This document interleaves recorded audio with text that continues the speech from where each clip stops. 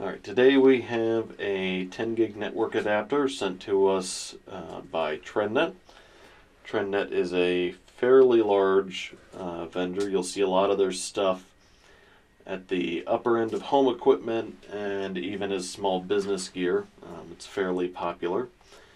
So this is the TEG-10GECTX. So we've got a PCI Express adapter.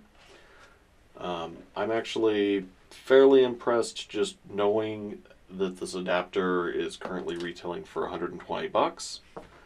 These are normally, or were normally up until a few years ago, several $100s in the $400 to $500 price range for older adapters like Intel's 550X.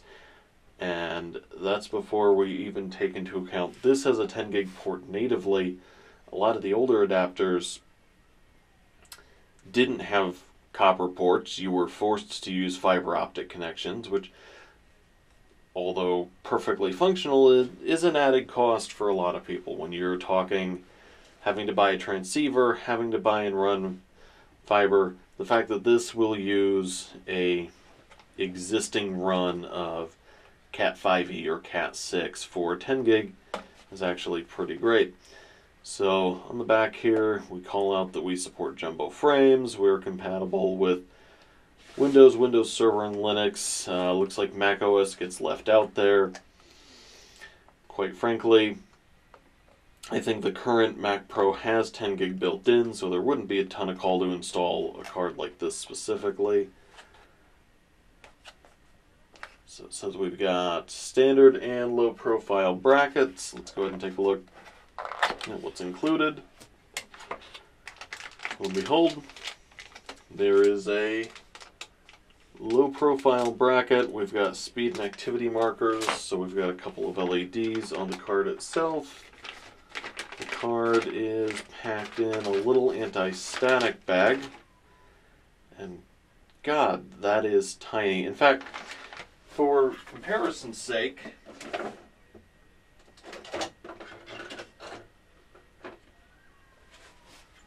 this is an older gigabit card.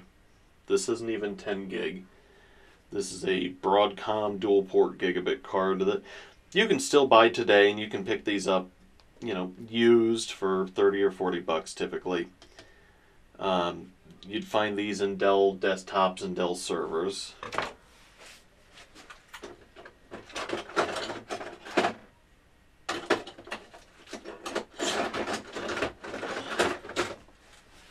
And this is a Mellanox 10 gig card that I have. At least I think that, yeah, this one's the Mellanox. And this card would have retailed for several times what this Trendnet does, and would have forced fiber optic as its connection of choice. Now, fiber optic does have its advantages, especially for a large distance. However, these new NbaseT adapters, which is what these are technically called, allow you to use existing runs of Cat5e and Cat6. And as long as there's nothing particularly bad with the line, these will talk at 10 gigs up to 30 meters.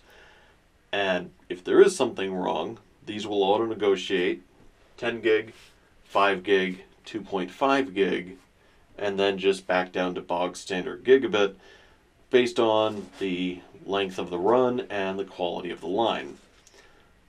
So that's fairly impressive that all of that's in here when this used to be really the only way you were getting 10 gigabit.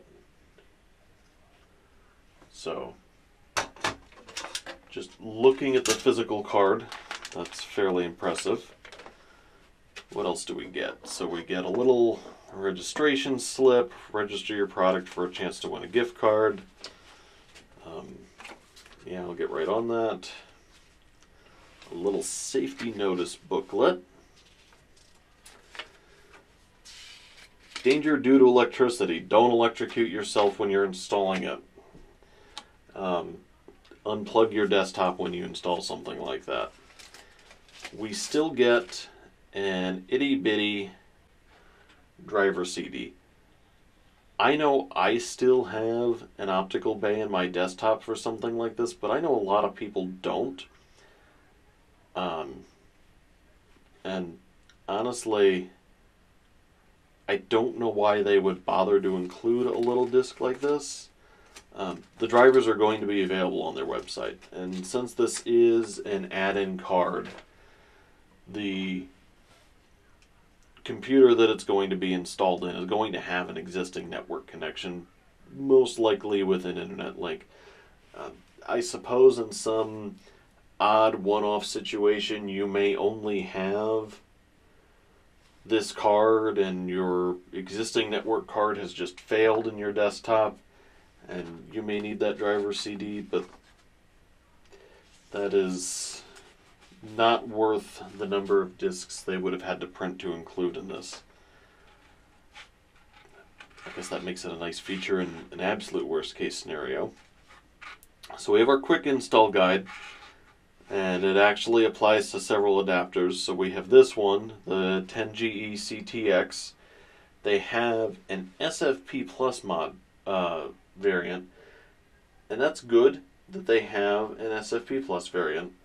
That would be the same card, but set up for fiber optics instead.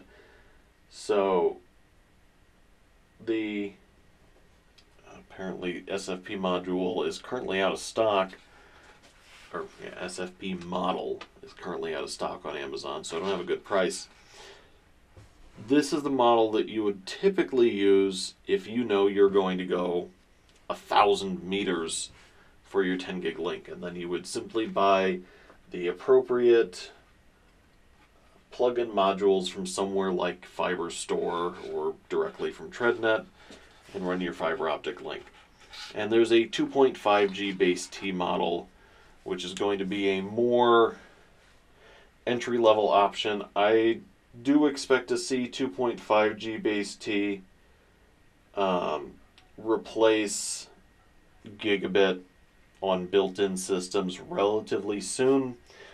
I believe the chipset for the new Z490 boards is going to support it natively, so that is a nice feature.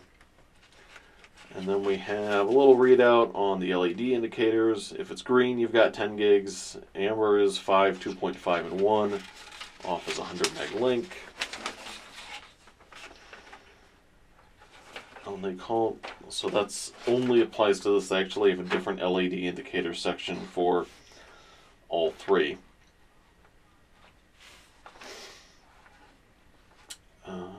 And yeah, this is just a basic diagram showing you to plug it into a PCI Express slot, turn your computer on, use the CD, and then they show it going to, of course, a Trendnet switch. And then on the back, we've got a couple of declarations and certifications in English and Spanish, although our instructions only came in English, so I don't know why they bothered having the declarations multilingual. The warranty is even English, Spanish, German, and it looks like French. So that's really all there is to it. There's not a whole ton to say. This is just going to be a plug and play if you're using the latest version of Windows 10. We're going to go ahead and throw it in a computer and put it through its paces. We'll run some iPerf runs through it. We have a Mikrotik switch we're going to be using for that testing. That is the CRS32824P, and we'll have more on that switch later. Needless to say, it's overkill for a home network, but it is probably my favorite piece of gear. I'm going to put all this back so I don't lose anything. And that's really all there is to the TEG-10GECTX. Thank you for watching, and go ahead and check out some of our other unboxing videos or reviews.